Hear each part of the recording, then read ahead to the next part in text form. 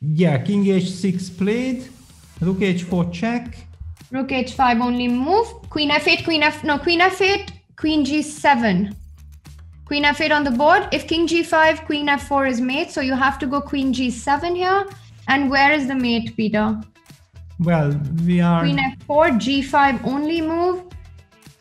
And what are we missing? Because queen d6, queen g6, queen f8 winning the queen. Yeah, we're gonna see this on the board. Oh, this is beautiful. This is so stunning. And Wesley smiling. What an incredible end that was, just provoking the move g5, taking away the defense of the h5 rook from the pawn. Because Peter, let's just show that. If you go rook h5 before you provoke g5, black simply captures with the pawn. If we just back up, Peter. Would be the... What? King f8? Queen e8, king g7, queen f7. Yeah, and queen to f5 mate, yeah? Oh yeah. My god! Incredible. Oh my god. And look at Magnus. I'm just seeing it all the time. You remember I told him he should take on d6 because his brain doesn't work anymore, and then Magnus blunders the mate. Incredible. Magnus is so angry. What a game played by Magnus, but in the end, Wesley. We have action on the board, so Wesley did play the move c5, rook e3, rook d6, there was nothing else. He has to hang on to his e6 pawn, but now Magnus just takes the c5 pawn. After rook a6, he now makes good use of the d5 setting to enter with rook d6, and Wesley resigned. Yeah, there is no way to put defense. Yeah, so strange game, yeah? Yeah, Magnus done it again. Whenever he loses, he wins the next game. It's just incredible. I mean, we might be talking about he's struggling, he's not in his best shape, so on, but he still does it. Incredible. Okay, but is it really over, Vlad? Like, black has nothing here at all? Or are we missing anything? No, Wesley has 6 minutes on the clock. I think he's just shocked. I mean, he was dreaming of bouncing back, but I'm pretty sure that he was not sure that he will be able. But now he served on the silver plate this chance. Yeah, bishop b5 is also possible. And now queen b8. No, but now rook h5 or something. Yeah. No, Magnus resigned. I mean, okay, he just cannot take this anymore. It's just... And Wesley just leaning back and... 4 decisive games. It's been a crazy day. Vlad, what are your impressions about this match?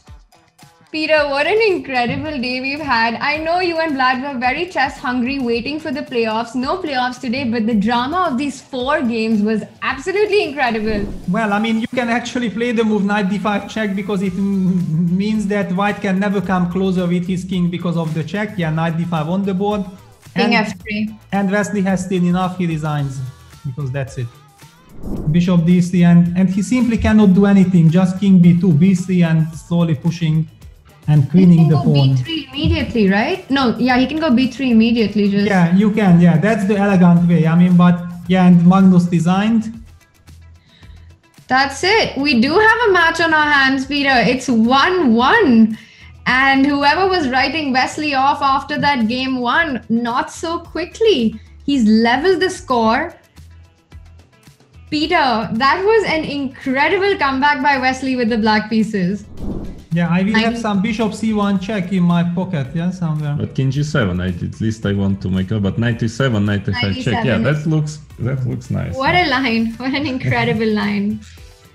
Yeah, but we have to get back to the game because it's quite dramatic. Maybe we will see a repetition of moves. Yeah, and it's draw. The game is drawn. Oh wow. Yeah, well, I don't know. Maybe somebody will blunder something here still. No. And the game is ended. It's a draw. It's a draw, yeah. That's it. That was a bit of a non-event, the game 4. And yes, both players happy to take it to playoffs.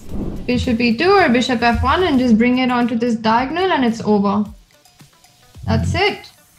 That's it. Wesley so does it. Yes. Magnus resigns. Not without difficulty, I would say. Wow. But he also takes on c1. I don't know why not knight takes d5 first. And they have this. And that's it. Yeah, that's it. That is. Oh my God. Yeah. No, it's clear that Magnus was in this tiebreak was really today, was really not there. Yeah, because it's very strange mistakes. But okay, it was well. And Magnus so disappointed and angry with how it's gone. You can see it, just the exhaustion and the anger right now.